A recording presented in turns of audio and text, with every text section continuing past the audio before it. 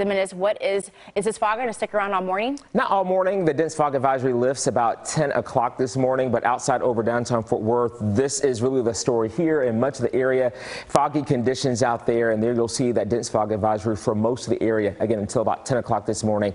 Let's be extra careful around the bus stops. Low visibility is about a quarter of a mile or less, and so as you've been saying, Marcine, use those low beam headlights and just be extra slow and careful on the roads. Now, let's talk about what we're tracking too. A weather alert for later this afternoon and this evening. Some gusty winds, small hail, even the potential for a little localized flooding. Hearing from some folks, though, and emergency managers in Grayson County, has some storms overnight, some impassable roads in parts of the county right now.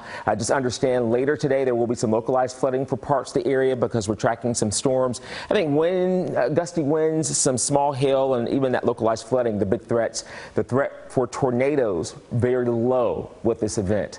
So looking at Futurecast as we continue going through the morning, we'll have low clouds and fog out there. Then the fog will lift. We will see mostly cloudy skies. If the clouds hang around too long today, we might not have as much unstable air to work with to see a lot of strong storms developing. Still, though, I think we will have some storms out there, especially along and east of I-35E, having the best chance of seeing some of that activity. That's toward 4:45 this afternoon. Many of us hitting the road to go home from work, and you'll notice some of that wet weather along I-30 and even toward I-20. That's toward 5:30, parts of Dallas County and eastward toward Sulphur Springs, seeing some wet weather out there with some strong thunderstorms, and even farther to the east toward Mount Pleasant and Mineola. We'll watch this activity lift and rather sink to the south later on this afternoon and evening. Overnight, I think a lot of us will be dry. A stray sprinkle, though, not out of the question overnight.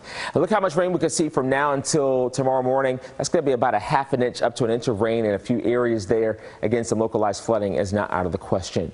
The temperatures in the Metroplex are in the 50s with 56 degrees in McKinney, 57 degrees in Dallas right now. And through the afternoon, temperatures only rising into the mid and upper 60s. The chance of showers and storms, we'll call that chance about 50%.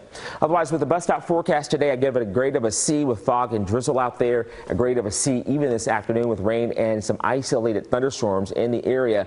But we're not expecting an outbreak of severe weather. Let's just have all your eyes to the sky as we go through the afternoon, and with your CBS News Texas apps and platforms there, we'll keep you posted.